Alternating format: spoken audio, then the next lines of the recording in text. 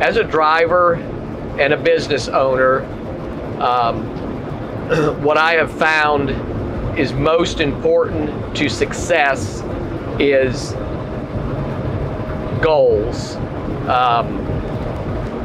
My goal was always to own a trucking company. That's never changed. So it's what I spent the last 30 plus years doing. But everyone has different goals. So as a driver, the most important thing business-wise in life is deciding what is important to you. The first decision you've got to make is driving or family more important? Most true owner-operators and successful lease purchase operators,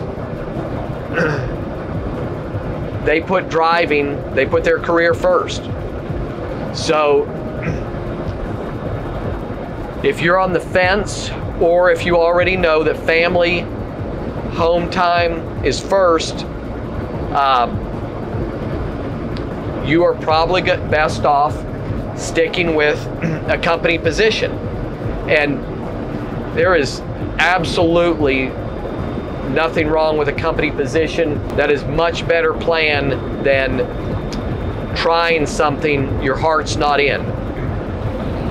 Now, if you're like me and have always put business in front of everything else, and you are currently a company driver,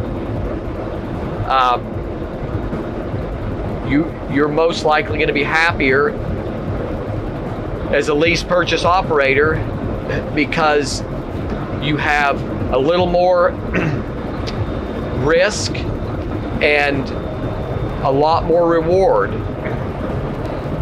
For some people, for myself included,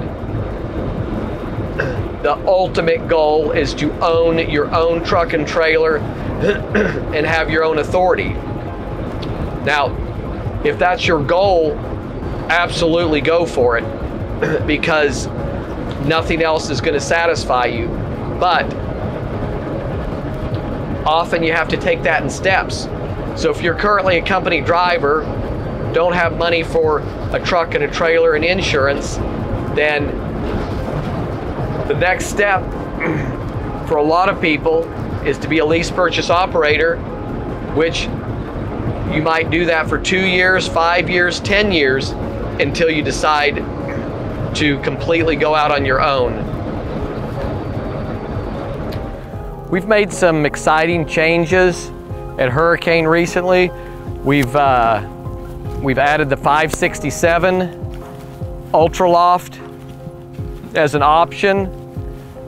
That complements our 579 Ultra Lofts and our 389 standard wheelbase and our 333 with the stainless steel. This pretty much gives every driver that wants to work with us their exact dream truck. With the addition of the 567, I've had several drivers that really wanted to drive a 389, and then once they got into it, they realized that a 389 is a lot smaller in the cab, it's a lot smaller in the sleeper, it's not quite as easy to get around in as a 579, and that group of drivers lobbied pretty hard and convinced me to try a group of the